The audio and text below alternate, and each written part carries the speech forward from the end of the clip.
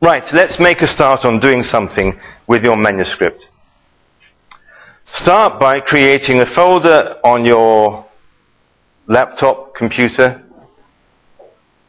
that you can put things into. You put the instructions for the authors, for the journal, and as you start typing the text, it's useful to keep saving the text with a new date. Because sometimes I find that I type something and then decide, oh no, I don't like that, so I cut it out. If you haven't saved it with all of the text there, you can't go back and then decide, oh, maybe it would be useful to put somewhere else. Because you've overwritten the same file with your latest version. So it is useful as you're typing the text to keep saving your changes each day, or maybe several times a day, if you're spending all day typing. And then I will usually put in the same folder all the publications that I'm referring to, all the references. And very often I will put a lot more in there than I actually use. Because what I will do to start with is just sit down, I will use Google.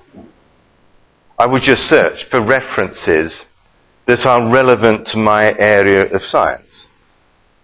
So I will just download a whole load of PDF files, assuming that I've got access to them, or at least the abstracts if I can't access the whole paper. And then I will put them all into this folder. And there could be 20, 40, 50 or more publications in there. And then I will have a read of the bits that I think might be relevant. And then I will put the reference in the text for those that I want to use. So all of those publications go in that folder. Maybe you could make a subfolder. As you put the reference into your manuscript, then you put the PDF file into the folder. And then also tables and figures as you prepare them. Maybe if you've got co-authors and they are also contributing to the manuscript, maybe they're writing parts of the materials and methods, maybe they're doing different aspects of the results section, then you may want to keep a record of the email exchanges that you're having.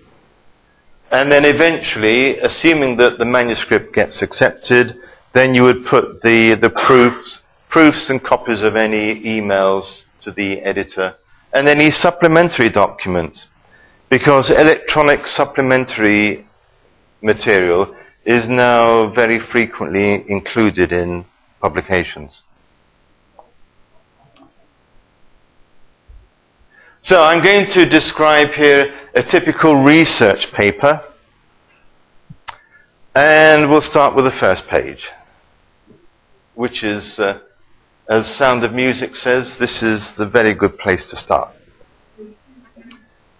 Choose a title that gives clear information about the content of the research. And I've got 3 different ways of putting together a title. One is what you see most frequently, which is just a description of what the research is about. Effectiveness of the organic food supply chain in the Republic of Pontevedra. That would be a typical research paper title. That is suitable. Supplying organic food in Pontevedra is not a suitable title. You can also use a title which has a question. So here's an example. How effective is the organic food supply chain in the Republic of Pontevedra? Now, in general, I prefer using questions, not with scientific papers, but they are good for posters, as I'll be showing you later on today. But nevertheless, I do see manuscript titles which are in the form of a question. And the third one is a statement of the findings, of the conclusions of your research. Organic food supply chains in Pontevedra are poorly established. So this again is a perfectly good way of describing the research with the title at the beginning.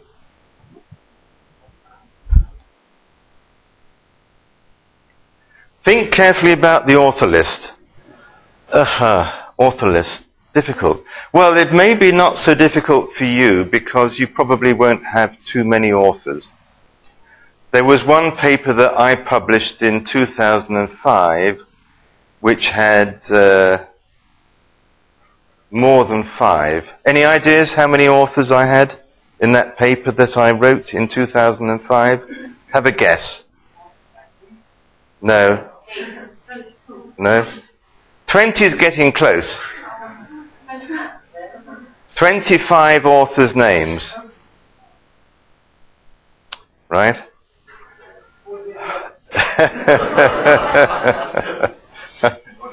Oh dear. Well,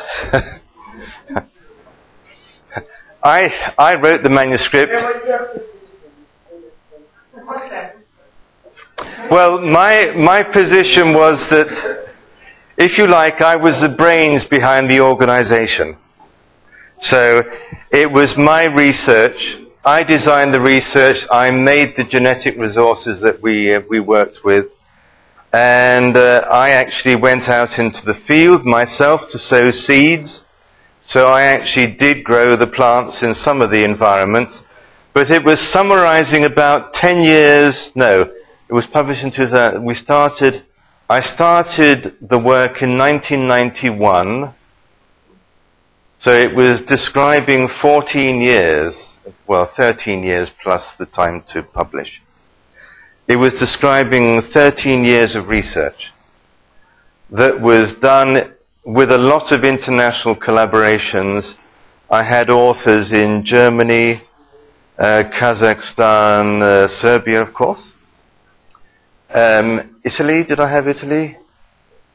And we had Spain, authors in Spain. I can't remember, but there were 25 of them. So, you won't have that problem just yet. But you need to try to identify who are the people who have contributed a significant amount to the manuscript itself, either in terms of the concept of the research, or the actual carrying out of the research, or the analysis of the data, or maybe contributing to putting the manuscript together. In my case, we also have to, I had to include as authors, people who had got money for doing research that I was able to contribute to.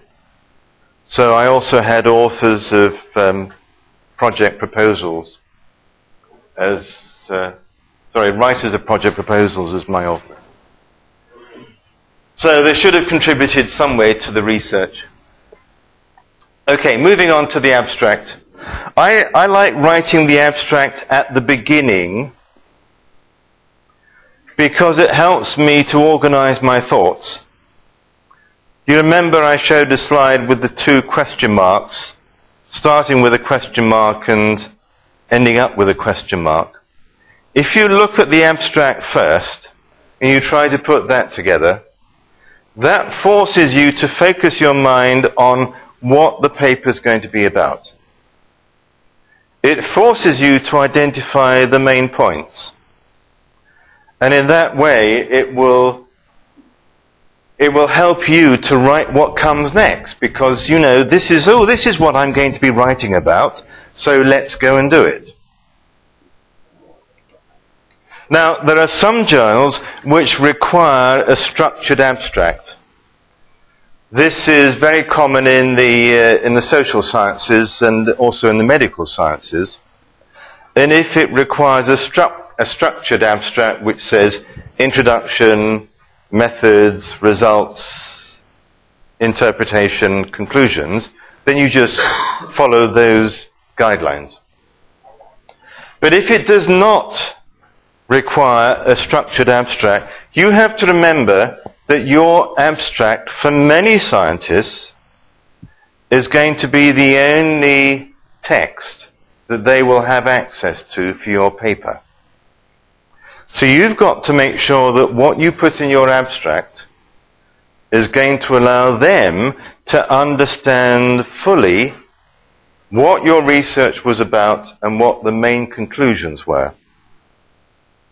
So you've got to try to identify the key results to put information into your abstract so that others will understand what you were doing. Now, for writing a manuscript, it's not so much of a problem, but I do know that very frequently, if you're writing an abstract for a conference, I have read abstracts for conferences which say, results will be presented for, or results are presented for, without actually saying what the results are. You've got to make sure that you do give information on the results. So do not say results are presented for. Right. And you also have to remember that most people probably never get beyond the abstract.